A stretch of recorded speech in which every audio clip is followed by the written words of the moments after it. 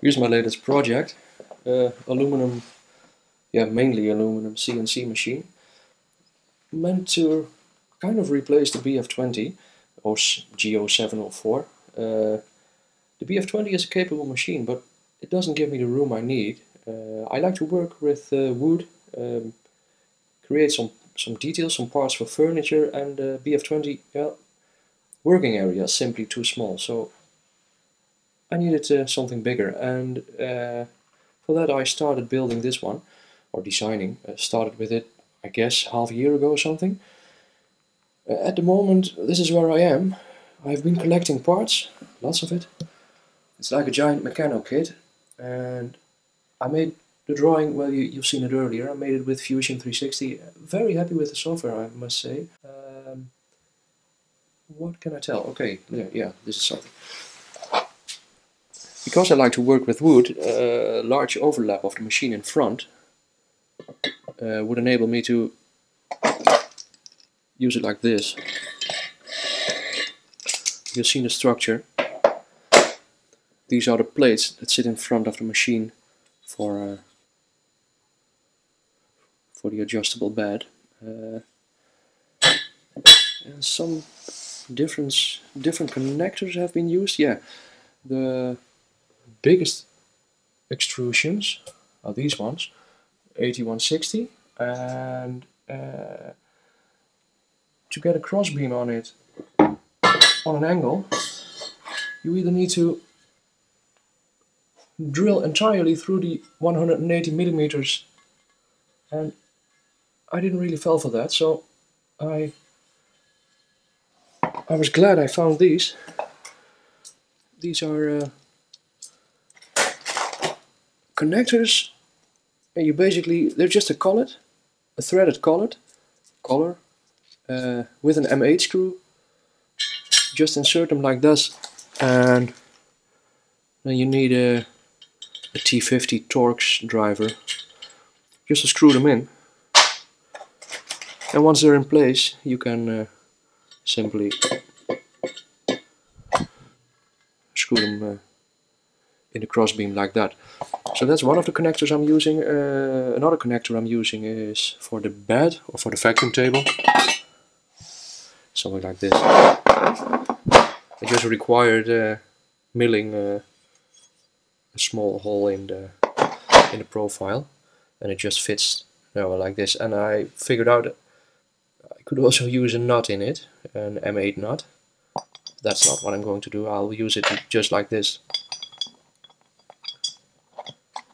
and slide a few nuts in it and connect it like that using M8 times, well, what is it, 30 bolts or something like that. And another connector I'm using is this one. It's the most simple one. You just for this one you need to drill a hole, because in order to connect it, you just slide it over. Hang on.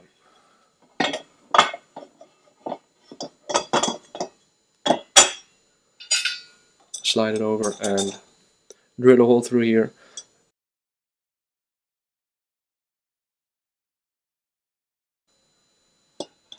To tighten it like that. Very straightforward and simple. These are the motor mounts. All the motor mounts I'm using are very much the same. So the one on this is the one for the x-axis.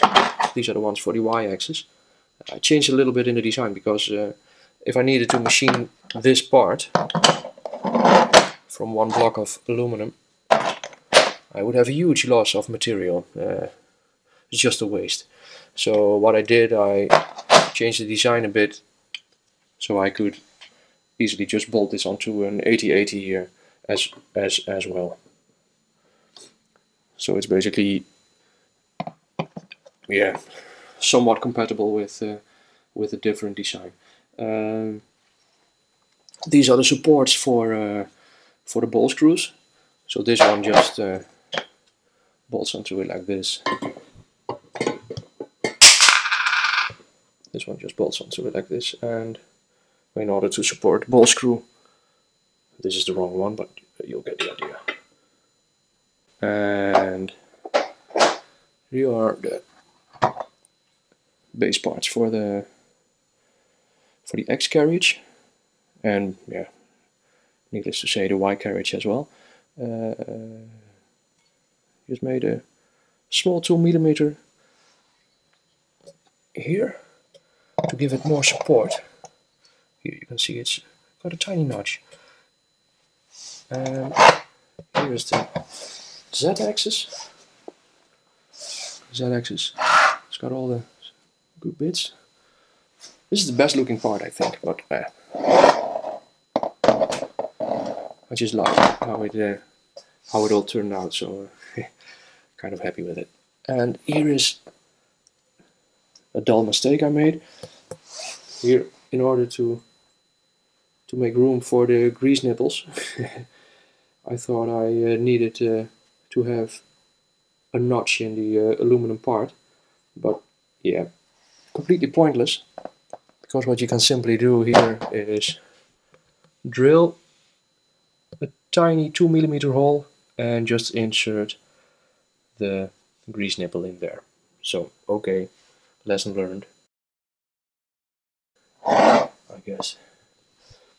The motor I'm using is this one. This is a square air-cooled Chinese spindle using ceramic bearings. I must admit, I was very pleased to see the runout, because the previous spindle I bought on the BF20 should come with 1/100th of a millimeter runout, and it came with a few tenths, so it was terrible. I need to regrind the taper on the inside of the collet. And what I also like about this is the type of plug that's being used.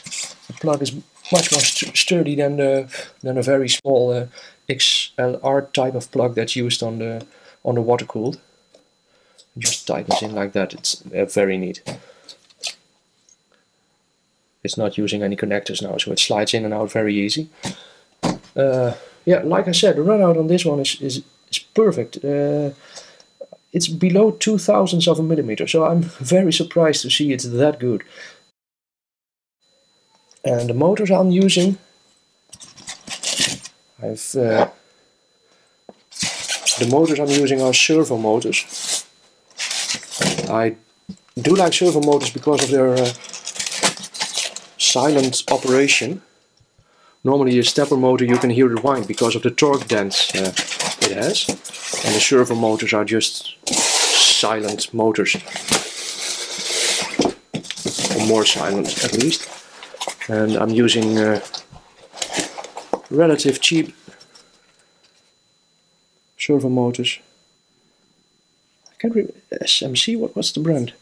It's not. Yeah. Okay. There's a small video of it of a German guy who has been testing them, and he's liking them a lot. And he gets with the same pitch of ball screw, he gets about 15,000 millimeters per minute running speed. So that's very good. And what I basically like about it is that it also has got a way better acceleration than the current machine I'm using. Yeah, so curious to see how it all falls together.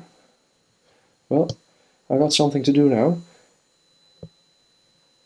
Few holes to drill, and luckily I already threaded all the needed parts. By the way, threading aluminum with a tap, I always reach for the lithium grease, the yellowish grease. Normal aluminum tends to gum up if you reverse the thread if you back up the cutter from the thread.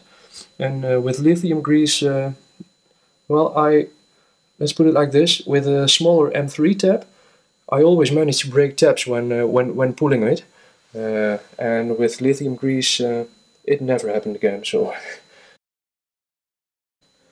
lithium grease. Yeah. Here are some parts. The sliders, proximity sensors. Haven't quite figured out what proximity sensors I'm going to use, so yeah. Call me lazy. I just add them later. Simple as that. And power switch with some relays, belts for the drive system, using HDD 5M belts. Later I discovered they could incorporate some backlash, but I have measured them and I couldn't find any, so it should be okay. But if not, I'll just have to replace them. 15 millimeters wide, by the way. And these are the pulleys I'm using. I've measured the run out on them and they're fine, but yeah, they just pinch the X from two sides, so it always introduces some run out.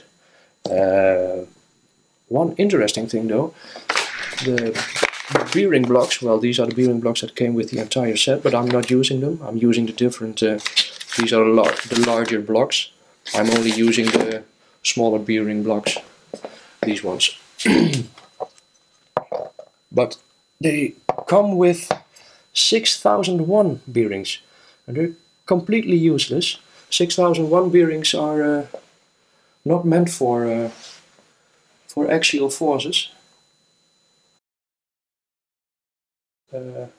So if you look at the bearing blocks are, like I said, they're using the 6001, and you should use the 7001. So I made a mistake and ordered 7001 bearings from a cheap company in China. Yeah, cheap company indeed, because these are the bearings I received, and you just need to shim them out. And I was trying to shim them out. I used a micrometer and a good old stand to measure them, but it's too much of a hassle. And later I discovered a supplier on AliExpress that uses these, and the proper bearings should have these little marks on them, indicating they're a matched pair. I asked the supplier and he assured me that they were matched, and I must say I think they are, because they have got no play at all. Or no play at all. It's not possible, but they got no measurable play, and if I press them, look, they just run with each other the way it should. So these are the bearings you should use. I got them very cheap, I think for $9 or $10 US a pair. Well worth investment, because if you have backlash on X or Y or Z, you'll notice your parts are not as accurate as you've planned.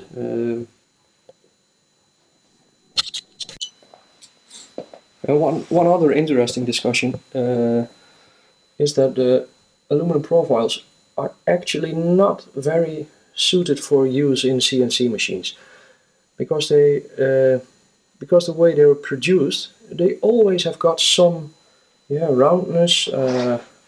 They're not perfect straight. They're not totally perfect straight. There's always something, because these beams are 1 meter tall. I measured about 500ths of a millimeter of unstraightness, and I can get away with it. I bought some very thin sheets that I can put underneath the linear rails, but they're not perfect. So if you're going to use aluminum profiles in a very precise machine, or aluminum isn't the right material to use in a very precise machine at all, but okay, that's a different story. Then you should make some reference cuts on it first. So you just need to flatten it with a larger, more precise CNC. Yeah, and okay, these are the the parts for the bed. As you can see, they're pretty beefy. They're about 5 or 6 millimeters thick. Very, very sturdy. These are the ones for the y-axis. These are the supports for the bed. They run across it, and where are they?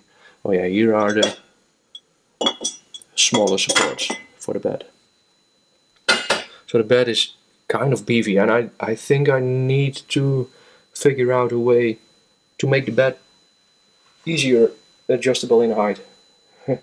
I'll just have to use I don't know, some gas-filled springs or something like that, because I won't be able to lift the bed with by hand.